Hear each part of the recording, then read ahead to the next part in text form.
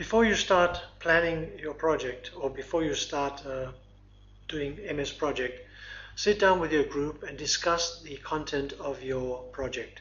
For example, if you're planning the outline phase, sit down with the group and distribute the tasks amongst yourselves. And the best way to do this would be first and foremost to build up a tree or a work breakdown structure of the project. You can see you have a semester project here, you have a building design project, then you have other tasks. But if we just concentrate on the building design, this can be broken down into outline, scheme design, and detail design 1. You plan each phase on its own. So before you do the outline phase, break it down into the design project itself, the technical installations, the structural design, the BPM, and in this way break down each of the items into different headings. For example, here we've got analysis, sketching, 3D model, and under analysis we have these items. And each person in the group would then use these items and allocate under the headings an item to a specific person. And the same goes for the technical installation, structural design, and the BPM.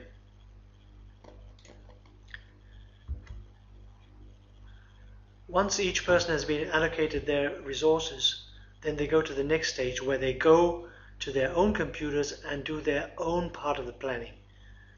And that's what I'll show you on the next slide. Here we can see Peter's allocations. So under building design, he's going to do analysis, he's going to do a fire analysis, he's going to do some sketching, he's going to do some technical installations, etc. And all this he will plan on MS Project in his own file. Once everyone has done this plan and saved a baseline, they can insert their individual plans into a common plan. And only then, when the baseline has also been saved on the common plan, can they begin to follow up in their own plans.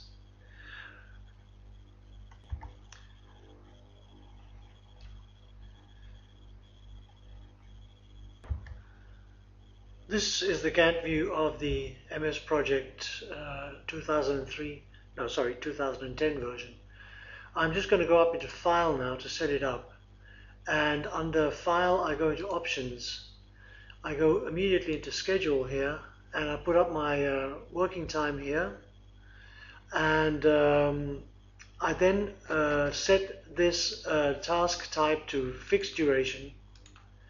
I set duration to days, and I set work to hours, and I make sure that auto scheduling is chosen. Apart from that, I'm going to use decimal for to show the assignment units. I make sure that effort driven is off, and I click OK, and then I'm set up to do my work. Now I know most students like to work in Excel, but MS Project is actually built on Excel originally. So if we change now from, if we don't have this this view bar here, you can right click and you can toggle it to view bar. I can open and close the view bar by right clicking here. Then I go into the task usage view here, and here I can begin to plan doing my project. But I'm planning for one person now. So let us say I'm planning for Anna, my group member. I can start by going into Format and choosing under Format, Project Summary Task, and the title of the bar immediately appears. Double click on that and I can call it Anna's Outline Planning. Click OK and you can see the title in there. Next, I'm going to write the assignments under the headings that Anna has to do. These are the tasks and headings that Anna has to do in this assignment. You see, analysis is a heading, so I have to mark the tasks under analysis, namely sound and BR, right click and use this right indent. You can now see that sound and BR belong to analysis, and analysis is highlighted. Sketching is a heading, and under sketching we have these three assignments, mark them, right click, indent them. You can see they now belong to sketching. These are tasks on their own. I am now, actually, if I just pull this curtain over here, I should now be ready to go in and plan Anna's assignment. The next step is to just treat this calendar side of the MS project as an Excel sheet, basically. So we now plan so that Anna's total day, which is indicated by this top line here, doesn't exceed 8 hours. Perhaps she has some teaching teaching lessons during those 8-hour days, but she doesn't have to plan those teaching lessons because they're already planned in the schedule, but not in this MS project. So let us say that her first week she only has on Monday 5 hours of work to do, or 5 hours available. Then she can plan 5 hours on sound, and maybe next day there's 4 hours, and the third day there's 4 hours too.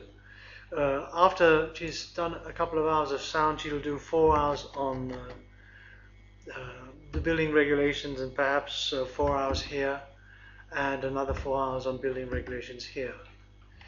These 5 hours, they are the actual amount of time she has to use on the sound studies, but perhaps the other 3 hours that make up the 8-hour day are used on lessons in class, where a teacher comes in and tells them the students something. So she only has these 5 hours available for Monday. But these hours, you can see here, she has 8 hours she can work totally, where she's working on the project, and the 4 hours here she's working on this, but perhaps the other 4 hours is used for lessons. So you don't have to plan the lessons, you just have to plan your work in the group. In this way you can use the calendar here to plan. And now the next plan is the plan of the ground floor. So perhaps you do 6 hours on the ground floor there, and maybe 4 hours on Monday, 5 hours on Tuesday. And the cross section, let's say you can do that in 3 hours there and 4 hours there on Wednesday.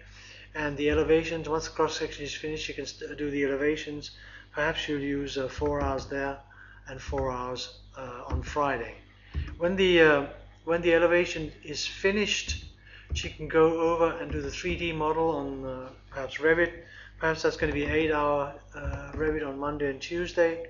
And the estimate can be done on Wednesday. That'll probably take about, let's say, 4 hours. And the presentation is going to be on, let's give another 4 hours for the estimation here. The presentation could be on Friday, and that'll take 2 hours, where she presents the work with her group. Remember, the hours that are not making up the total 8 hours are perhaps used for other things, such as lessons in the classroom. So once you've done this, you've actually got a plan, and I can prove this by going into the Gantt view, and you can see this is the plan for Anna. None of the activities are linked in this case, because in reality none of the activities are dependent on each other. So we're not linking here, we're just working like we work in Excel. We go back to the task usage view here. So now we have Anna's plan. The next thing we need to do is to allocate Anna to this plan as a resource. To do that, we go into the resource sheet, which is down here, the 2 heads on the resource sheet. We write Anna's name on it, and we go in and we put in a rate, what she costs an hour. Let's just put in 200 kroner for the moment. We go back into our task usage view. We choose all the activities that are not titles. In other words, if I choose this activity here, hold down my control, choose this one, this one, this one, this one. These are not titles. Once I've chosen them, I can right click and I can assign resources. And because we established Anna as a resource in the resource sheet, she's now here. So when I assign the resource, you can see that the picture changes slightly. Every activity has got Anna as a resource under it.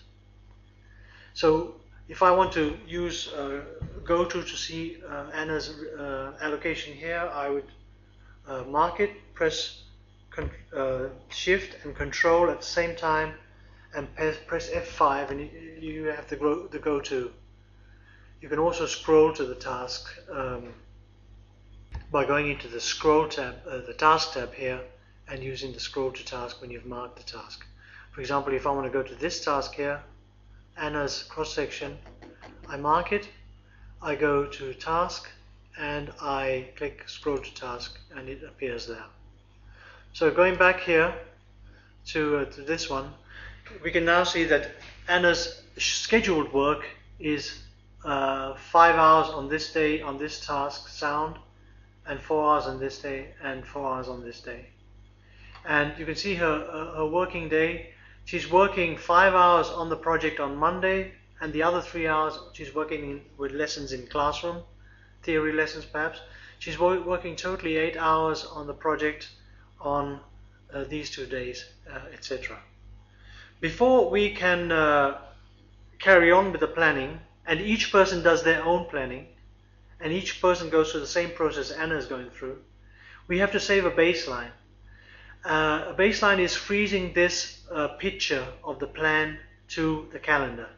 If I go into the tracking Gantt here, I can see my tasks as a Gantt, but with much thinner figures, or much thinner bars than if I clicked on the Gantt. You can see the Gantt is got Anna's name on it, and they're thicker bars. But if I go into the tracking Gantt, they're thinner bars with a 0% follow-up. Before I can follow up, I need to save a baseline. Before I save the baseline, I just want to look at the report. Before I do that even, I'm going to put in some extra columns in here. I'm going to mark the column here by left-clicking on it, then right-clicking and inserting a column. And this column is going to be C for cost. So I'm going to use this cost column here. And you can see the cost of Anna's work on each task. I can also, you can see the duration of the task. I can also see the amount of work on the task by marking the column, right-clicking, and inserting a column called W for work. When I click that, you can see the number of hours I'm going to use in those. For example, if I look at sound, I've got a 3-day task, but it takes 13 hours in the course of the 3 days. If I click on project and go into reports, the default report here can be seen by selecting it. And if I select it, I can see the default report that the start of the project and the finish of the project, the scheduled duration is 15 working days, the number of hours in this is 81 days, and the total cost is 16,200. So if I go back here, all that, 16,200 for the cost, 81 hours for the work, and the duration are the same. But if I just go back again into the report and click the overview report, you can see that there is nothing next to the baseline. So the baseline has not been saved yet. I need to save a baseline. And each person should save a baseline before they go on to follow up, and before they go on to make a common plan. So I'm now going to save a baseline. I'm going to go into project. I'm going to go into set baseline and set baseline here for the entire project. Click OK. Notice a new bar appears. This is the baseline. The plan is now frozen to the screen. If I go into the report, again into the default overview report, you can see everywhere there's baseline, we have the same figure as scheduled. Henceforth, the baseline will stay the same, and the follow-up will give a new schedule, and the difference between will be indicated by variance in each section here. Now the baseline is saved. I am now going to stop this video and go on to the next stage in the next video.